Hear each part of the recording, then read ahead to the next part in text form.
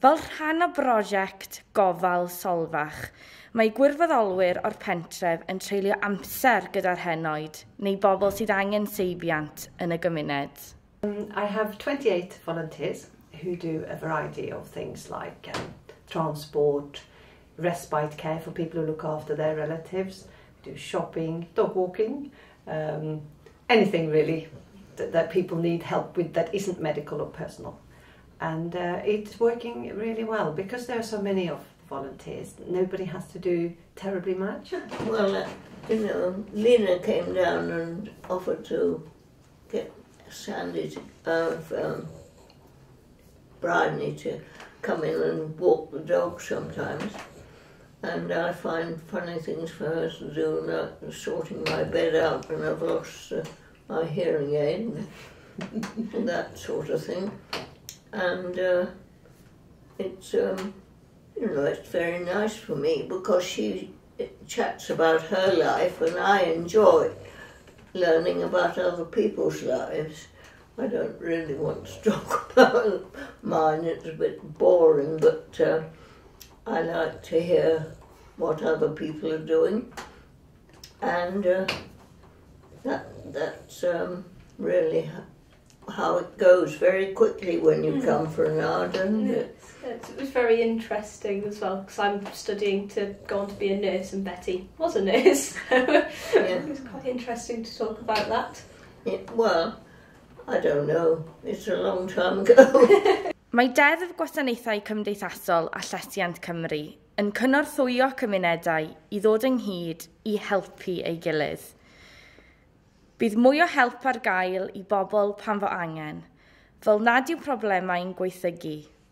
So we did a survey, trialled it, did a whole series of questions, took it out to the community and got an 85% return on it, vastly in support of the idea. And lots of people saying, I would like to volunteer. One section of the survey was specifically aimed at people already receiving care. The other, those who were not yet receiving care but might. We talk about my college. Yes. And my work in college. We talk about the weather. And your boyfriend. And my boyfriend, yes. Sometimes. I don't know, what else do we talk about?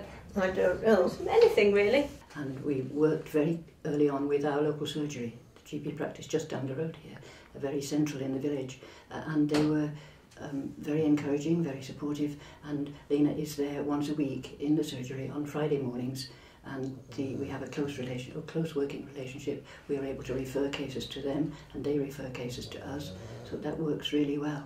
And the other thing that I perhaps would want to stress is that we determined early on to be proactive and not to say to people, contact us when you need help, although clearly we would like them to do that, but to tell us almost in advance so that we can preempt problems and stop things getting to the point where it means hospital or nothing, so that we can be preventive and supportive and get people actively involved. I mean, people like Betty could go and talk to other people who are lonely, and many of the people that we are currently caring for are themselves taking part in village activities. I knew several of the things Lena has arranged, people have turned up, haven't they?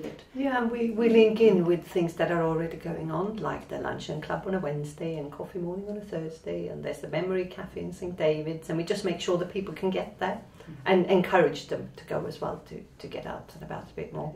I think people care about each other, like Molly mentioned earlier about referrals. We sometimes get people like Betty will say, you know, how's he and he, because I've heard he's not very well, yes. Or maybe such and such would like a visitor. So we do get referrals from all over the place, and it just seems, initially I think people were maybe a little bit dubious about it, and people don't always like to ask for help. But I think now that they've started doing it and they're seeing other people joining, it's okay. I don't walk very well, but I walk quite well with that walker. So you walk with me sometimes when the weather's nice enough, and we walk Brinker together sometimes. Yeah.